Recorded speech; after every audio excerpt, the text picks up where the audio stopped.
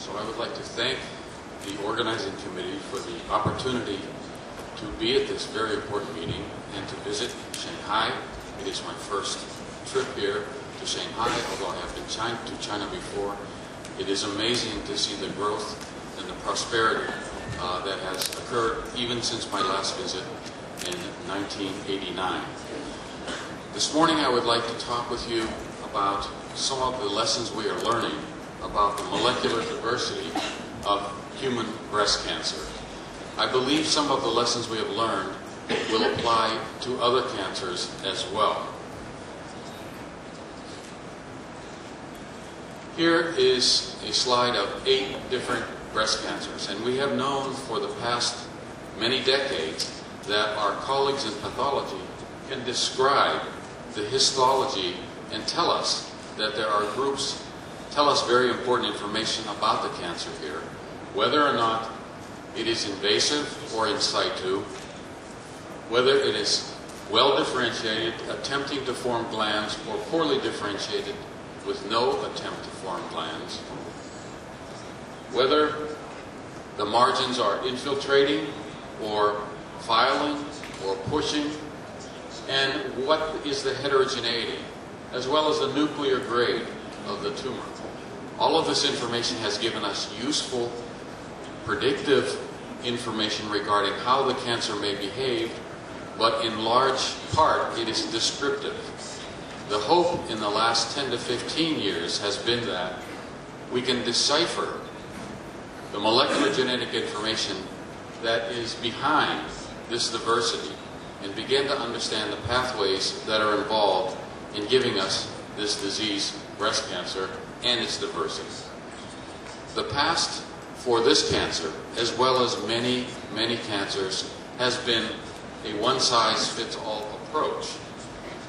We have used essentially similar regimens to approach things like breast cancer, and all breast cancers being treated very much alike, lung cancer, those being treated alike, colorectal cancer, etc., etc.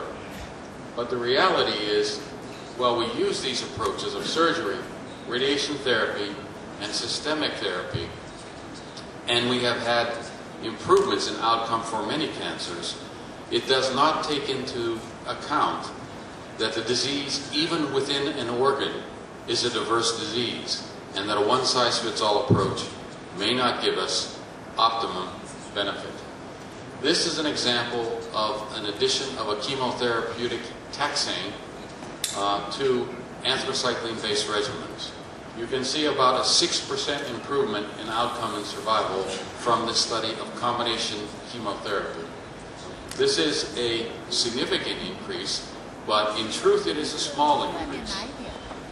If you look at another study comparing different chemotherapies, you would see something very similar to this.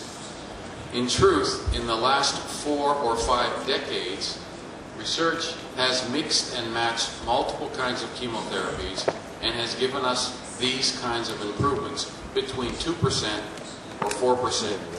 In occasional instances, when we combine these chemotherapies, we have caused more harm than good. In one regimen where 8 different chemotherapies were used, the outcome showed that patients died more quickly from the therapy than they would have died had we left them to their own best supportive care. So the challenge has been this: can we do better? With clinical translation of biologically relevant molecular information, theoretically should lead to more effective and less toxic therapy.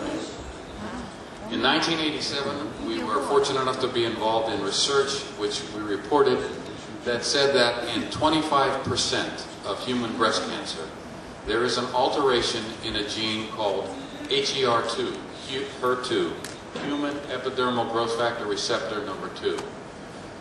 The alteration results from amplification of the gene because of a mistake that is made during the copying of the genome when the cell divides.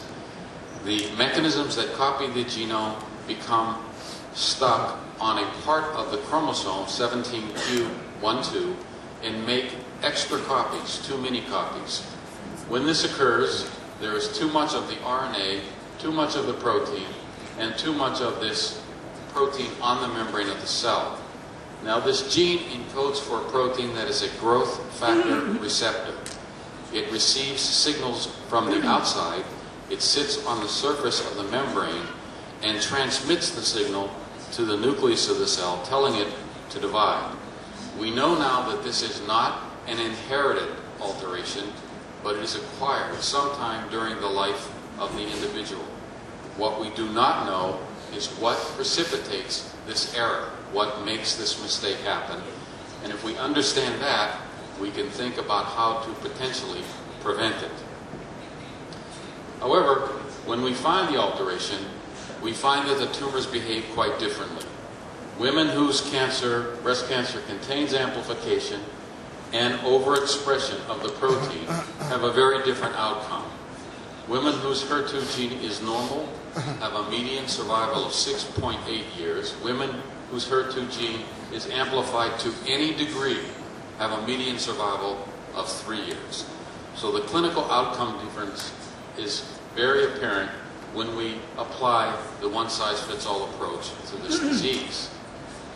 Recent data from a number of groups have shown very similar results in that they have begun to break breast cancer into at least 4 major groups.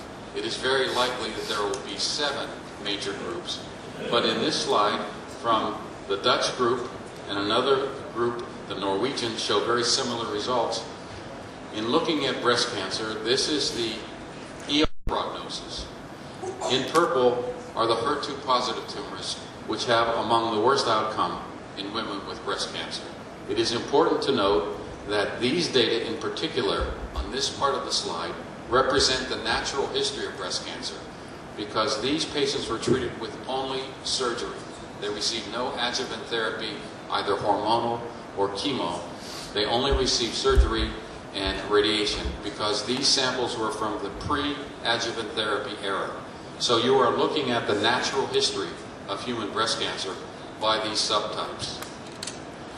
To validate that HER2 was more than just a prognostic factor, we wanted to go back into the laboratory and ask, why was it associated with a bad outcome?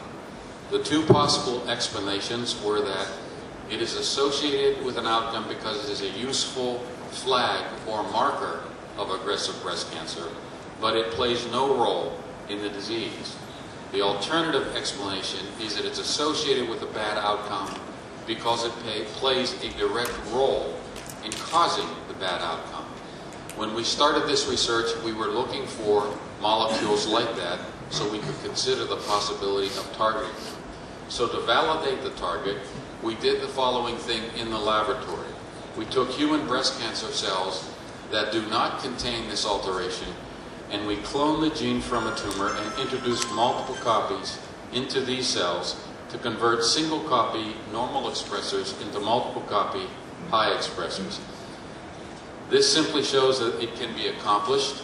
This is what you see in normal tissue or in cells that do not have the alteration. There is very faint staining on the membrane of these breast cancer cells.